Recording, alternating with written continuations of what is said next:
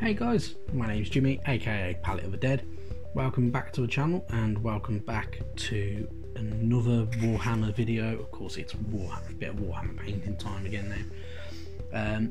As you can see in front of you, finally we've got good old Xandria Azurebolt painted, assembled, mounted on a base, all that type of good stuff. It did take me a while to get around to painting it and to get doing it because of other stuff going on in IRL, but now that we've got her, as you can see, she looks pretty cool.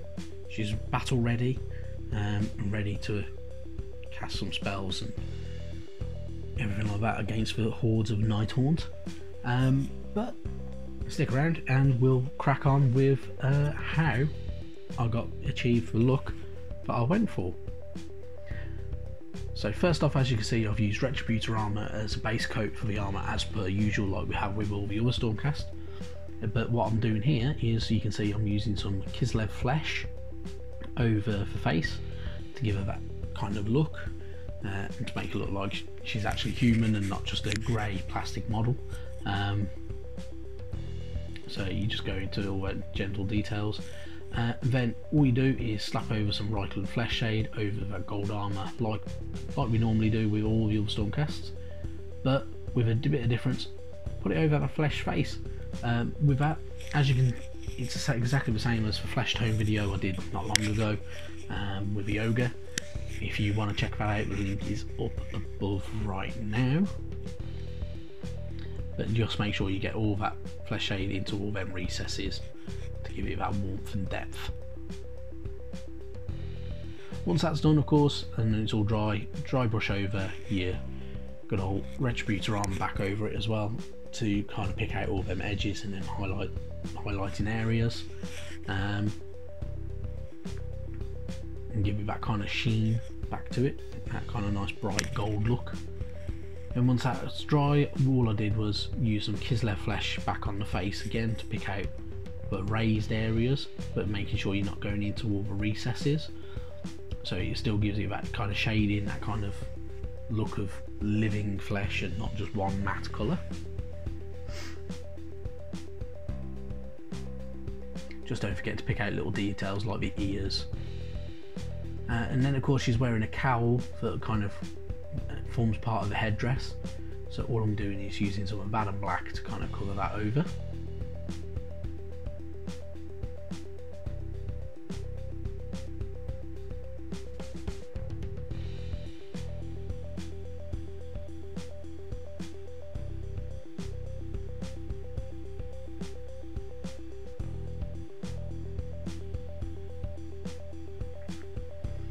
Then what we do is we've added some Abaddon black over to things like the gauntlets and stuff like that, and the back of the kind of knees and the areas around there. And what you can see, and what I'm doing is I'm using some Iron Breaker to kind of put down a very base layer for some of metal work around the scabbard for the sword and for the sword hilt and pommel itself.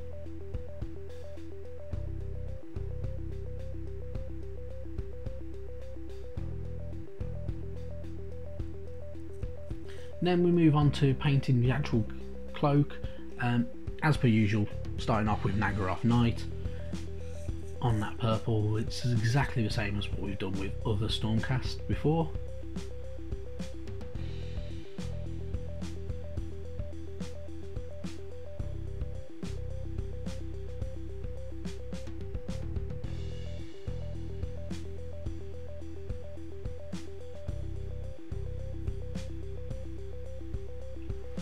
And then for the inside of the cloak, I'm using some Corax white as a base coat to kind of layer in sections, so we've got a nice different kind of contrastive colours, so it makes that cloak stand out a lot more as well. We used it on other parts as well of the model and other parts of cloth.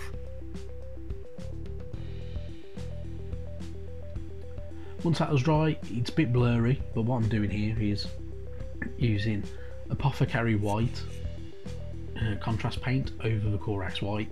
This will go into the recesses, it works like a shade in a lot of ways, especially over white paint.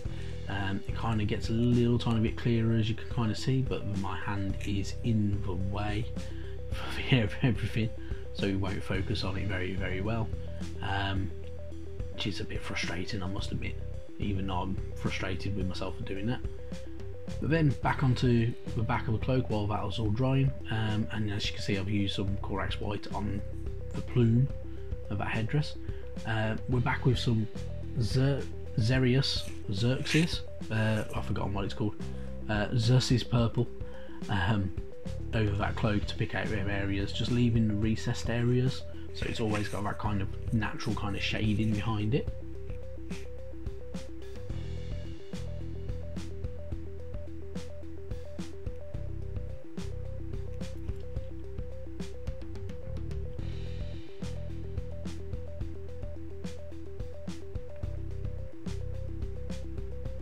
Then what I'm doing is I'm using some of the contrast Blood Angels red paint on that plume.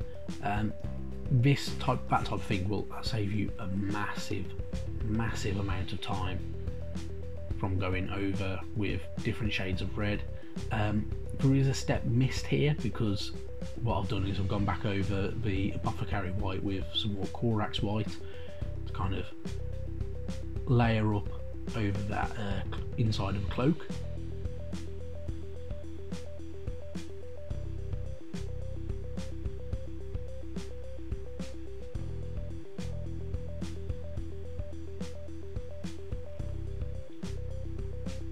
Then I'm picking out some of the silvery details that I wanted to do, so the kind of the hammer, or the anvil symbol should I say, on the cloak pieces, and the little details on the insides of certain robes and her actual staff as well, which looks far better with Stormhost silver, in all honesty. It looks very neat and very nice and bright and quite shiny.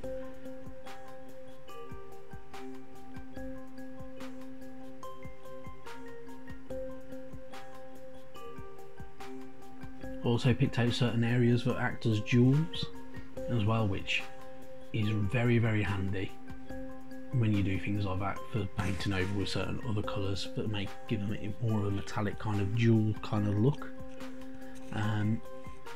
Then what you can see, what I'm doing here is I'm using that scabbard. I wasn't 100% sure what colour to paint it, so I went with Nagaroth Night, so it fits in with the rest of the model, but only Nagaroth Night. I did not paint over with any other colour, no edge highlights at all at the moment on that model, and I don't intend to put any highlights there as well.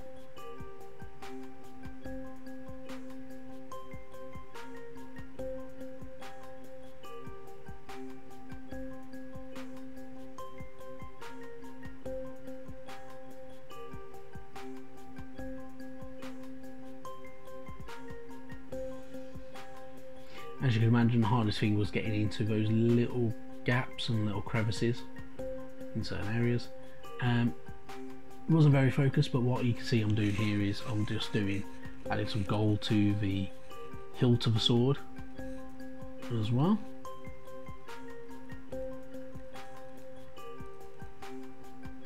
Makes it stand out from that Stormhost silver as well, which is always nice. And then some very fine edge highlights of Genestealer purple on the edges of the purple areas of a cloak, but not on all of them, so you kind of get more of an edge highlight in that area.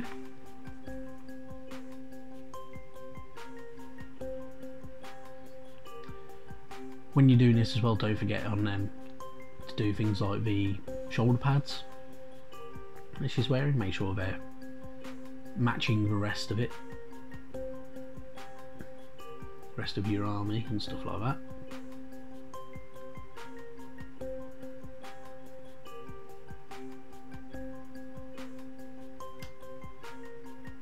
Then I'm adding some detail pieces as well, so don't forget those. So it's a bit of blue on the salt spirit bottle that she's carrying. So I think I've used a couple of different colours there, so it's mainly kind of like Altdorf blue, and things like that on them, flames on the top of the staff as well. You can do these any colour if you wanted to. You can do them green or red if you wanted to, or different shades of yellow that will make them stand out and make it kind of look like some etheric fire that is coming from her magical powers.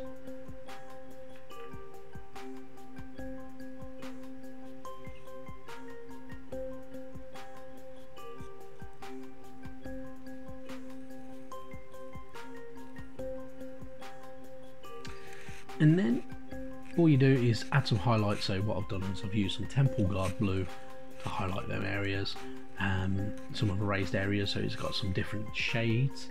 And what I also did, I used a little bit of white over it as well. And as you can see, them silver that we painted earlier for jewels and stuff like that on the top of the staff, have now been covered with the contrast Blood Angels red as well.